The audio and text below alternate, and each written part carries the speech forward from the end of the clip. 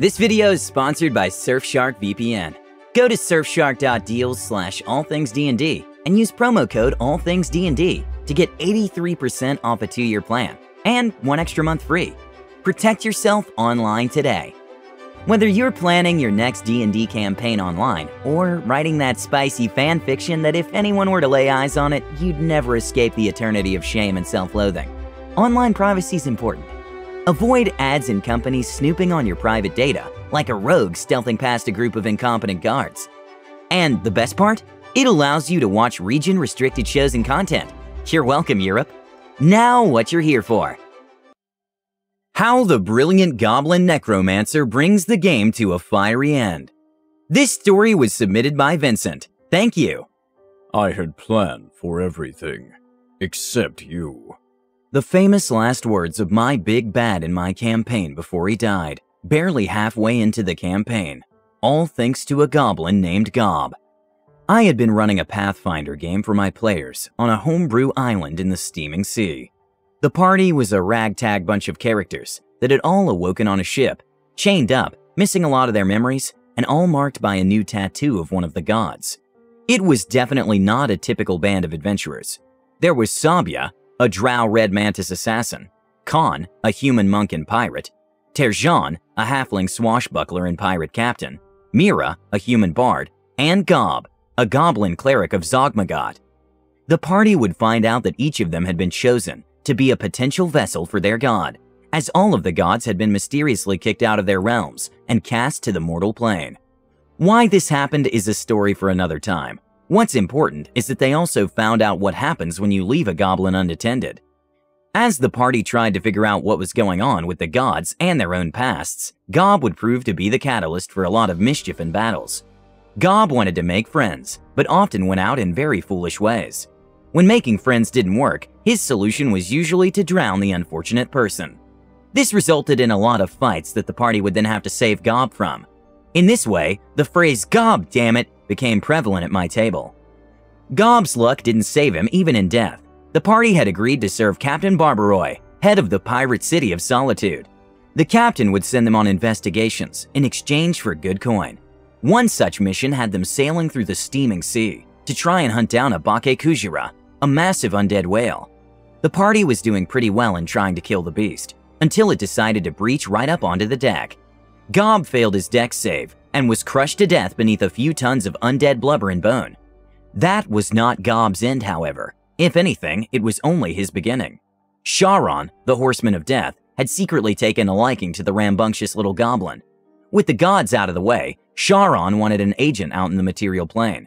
So, he agreed to send Gob back if he would serve him. Gob, of course, agreed and thus returned to his friends. They had just wrapped him and tossed him overboard with a small sea funeral, only to watch in horror as he came crawling up the side of the ship a few minutes later, with burning eyes screaming, "What is dead may never die!" Gob was now an undead lord and servant of Sharon. Despite constant fights between himself and Terjan, Gob got along pretty well with the group. They were finding the undead goblin to be even more terrifying as his power grew, but they preferred having him as an ally than an enemy, especially as they realized their pasts were all full of miserable and terrible things, all orchestrated to bring them together. Every event in their lives was set in motion by one man, Captain Barbaroy. Only that wasn't his true name. His true name was Aradin, the fallen god of Pathfinder lore. When the team went to confront Aradin in Solitude, the fallen god was all too happy to revel. He invited them all to a grand gala aboard one of his ships, where he proceeded to monologue. The party listened furiously, as he told them all about being his puppets. He and the demon lord Zura had worked together with ancient Aslanti blood magic to throw the gods out of the heavens. Zura, having taken their place, would feast on the souls to grow in power, until she had enough power to restore him to godhood. Then, the two of them would rule the heavens, while the other gods, separated and forced into mortal bodies, would be unable to stop them. It was a grand and glorious plan, and my players were furious as he revealed each one of their backstories that they had forgotten. Every horrible, evil thing that had turned them into jaded, unhappy prisoners aboard that ship, he laid it all out. Aradin had hundreds of years to plan them all out, to make them all the perfect vessels to become avatars of the gods.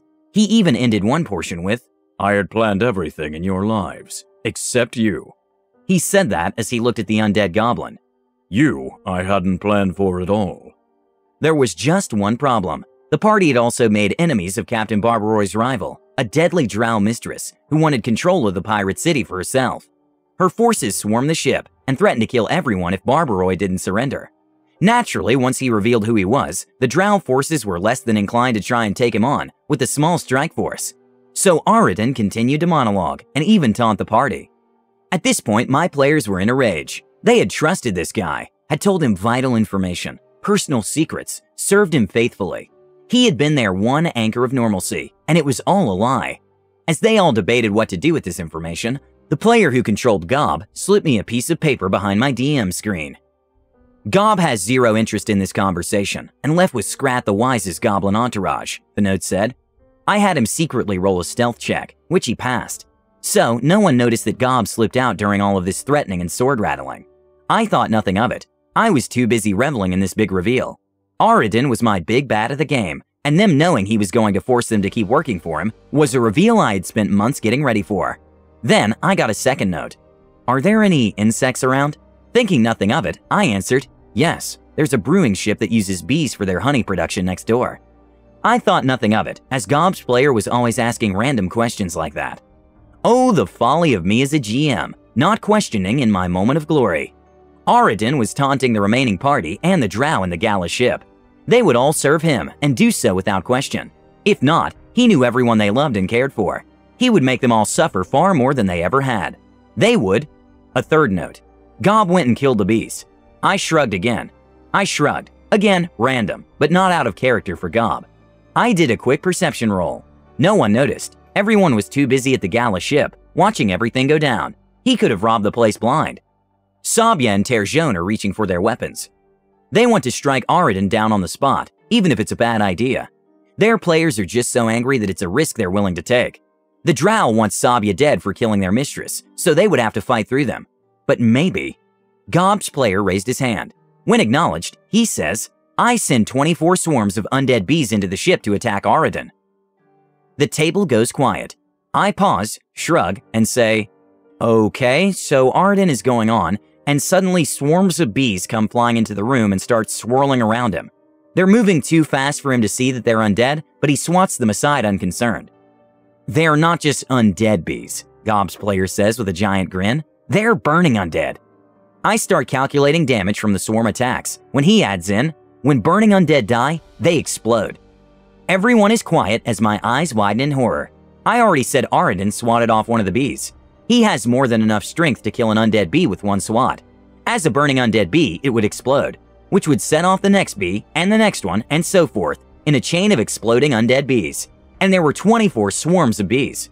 Even if I said there were maybe 20 bees per swarm, that is 480 exploding bees, plus fire damage detonating on him. And most bee swarms are a lot more than 20. The entire party is staring, looking between me and Gob's player, completely confused. As characters, none of them even noticed Gob was missing. As players, none of them even knew what any of this was about. They could only watch my eyes get bigger and bigger as I furiously calculated damage behind my screen. Then I sat back in my chair, dumbfounded, and said, I need everyone within 30 feet of Aradin to make a reflex save to stay on your feet. Aradin had just set off a living megabomb all around him. The damage was enough to reduce him to a smear on the deck, as well as blast a hole through a large chunk of the ship. My big bad was completely and utterly dead. By bees. I had planned for everything, except you. If only I knew how ominous those words would become when I uttered them. Because the one person Aradin never planned for is the one that killed him, long before the campaign was done. And with undead burning bees no less. When the session was done, I told the party I needed 2 weeks off, so that I could figure out where the campaign was going next, on account of my big bad's unplanned demise. I also couldn't help but die laughing, because Aradin's statement just kept coming back to mind. Gob killing Aradin with undead bees has become a legendary story at my table. It became all the more ironic when Gob, having been tired of the party trying to be good guys, betrayed them all, left with Xiphus, and eventually became a minor god of death himself. We established the Church of Gob, and it continues to carry into the upcoming next-gen campaign. One more quick word from our sponsor. Take advantage of this limited time offer and get 83% off a 2-year plan and 1 extra month free. Surfshark.deals/allthingsdnd. This special offer makes your subscription just $1.91 per month, so you can browse securely on all your devices. Your provider won't even know you're using a VPN with camouflage mode. Hide your IP, protect your real identity. Use Surfshark on unlimited devices, keeping you protected, regardless of which device you're surfing on. So sign up now and sneak attack the corporations profiting off of your internet history. The moral of this story? Be careful what you say when you monologue as the GM, especially when you have a Goblin Necromancer around. They may just be famous last words. Please tell us of your experiences and comment your reactions below. Don't forget to subscribe to our channel All Things D&D. Our next video will be posted in 2 days, so stay tuned for more amazing Dungeons & Dragons content.